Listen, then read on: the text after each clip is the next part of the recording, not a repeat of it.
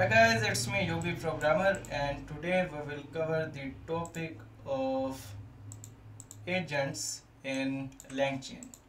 Why we have to use agents? Let's see a practical scenario. Let's say you want to search something on the Google, which is happening right now, and your ChatGPT or any LLM doesn't know about that, right? As we all know that GPT is restricted or limited to September 2021 knowledge. So we have to search on Google. If we have to search on Google, then what to do?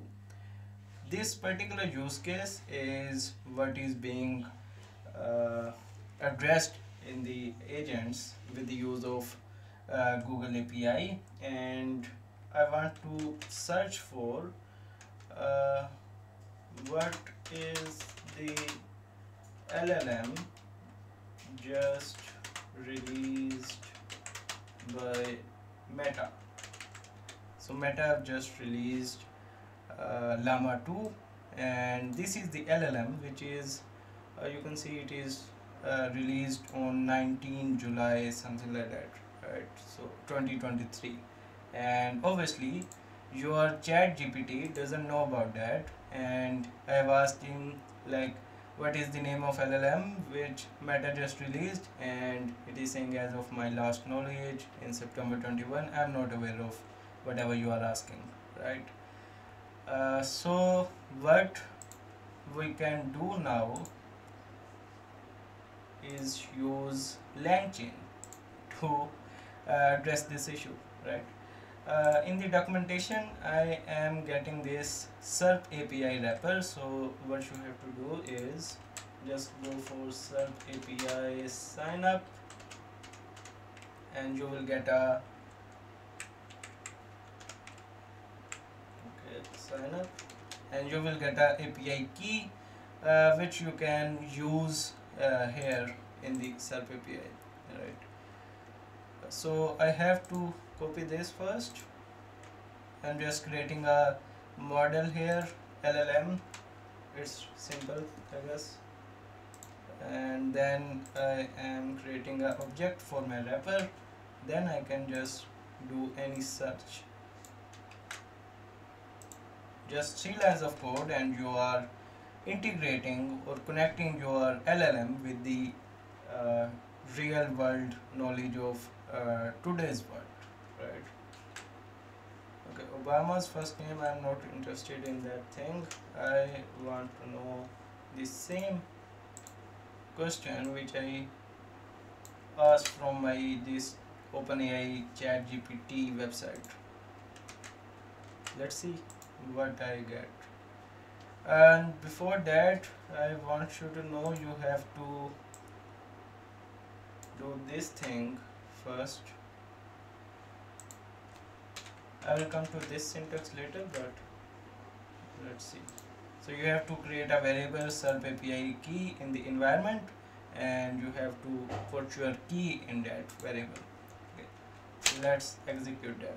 Okay, so we are getting Llama 2, but if we just ask our LLM, let me do that, LLM.predict, and I'll ask this same thing. No.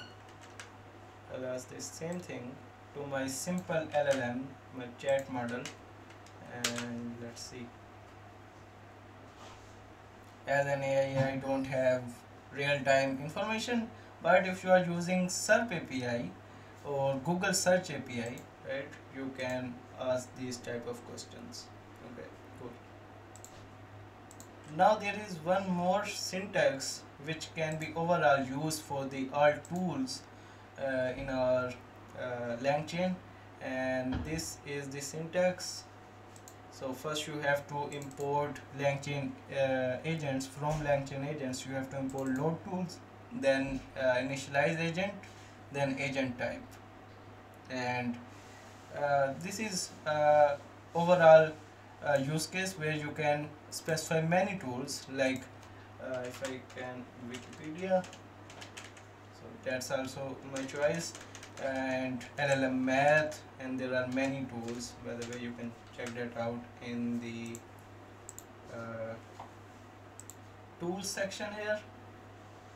Yeah, tools, and you can just check out many tools they are giving us, right?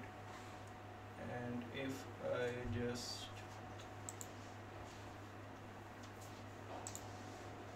yeah, so here you can see all the calls which you can use, right? Okay, so the same question, now I will include the verbose is equal true, so that I can see how this LLM is reacting. Let's enter. So I need to find out the name of LLM that Meta just released. So action is the search, and the search is being happened on the Google, right? Google search engine. Action input, so this string is being searched on the internet, and then observation, so whatever the result is generating through that search, it is observing that. And thought, I now know the name, so final answer is obviously the name, and the name of LLM recently released by Meta is Llama 2. Okay. So I hope you get the idea, and you can use many tools here. Just write for LangChain agent tools, and you will get many tools here which you can use in the tool section. I am searching for something where they are specifying a list of tools, but I don't know why I am not getting that. But you can always search for that. I think they are doing some changing in the documentation, but there are many tools, I can guarantee you that, like Wikipedia, like YouTube API, and all other things. You can check that out on the documentation. Okay, so that's it for this video, and I'll meet you in the next one. Thanks for watching.